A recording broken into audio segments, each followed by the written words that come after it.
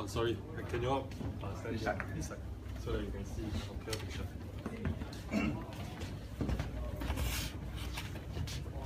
Okay, so now I've already started the program. The only thing is I have not turned on the supply. Okay. I don't know whether you can see this. Huh?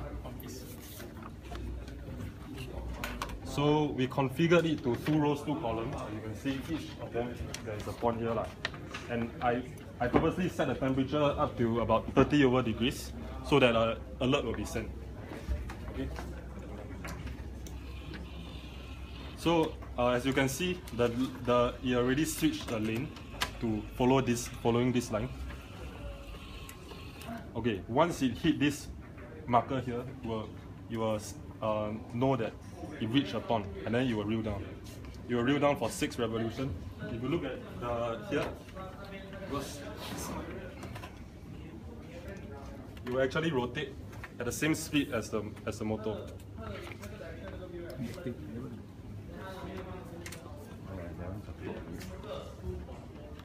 I don't know what is this one.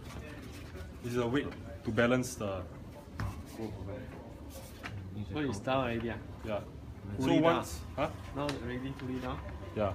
So once it has finalized the reading, right, it will be displayed here. Yeah.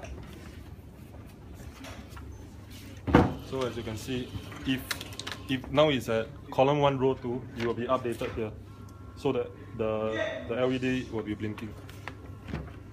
Note that the VI is running there, and this VI is alone itself.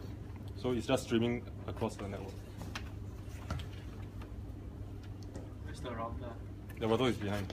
It's actually the same one as the actually we also experienced some problem. Wow. So once the reading has stabilized, we will actually confirm the reading and then take one. How much is the sensor? The cost of the sensor, 2K, both. 2K? Yes. So actually, I want to put in my fish pond cannon. Yeah, there's always a cheaper alternative. Yeah. Because before that, we recommend using a cheap one.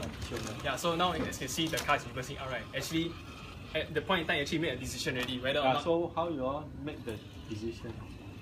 So in the program, right, because the user set the rows and columns scale. So since you set 2 rows, 2 columns, right, so actually you passed the second row already. So you made a decision to reverse out and then continue moving on to this second row. So now from here, actually after you take the first reading, it actually sends the data, right, into this computer already. So now since it's comped there, so you see the data, right. Then after that, you also send an email alert. So because for simulation purposes, we actually set the temperature as a high value, while the DO and the pH values are within the acceptable range of 7, it may be about 90%. So actually now, if from the tablet there that Julian's holding, right, actually you can see there's an email that was being sent based on the rows and columns. This one can fully submerge into water. We can set. Yeah, we can set. So the email, if you all want to see, row 1, column 1, because we set the temperature to be high. How you set the temperature? From here.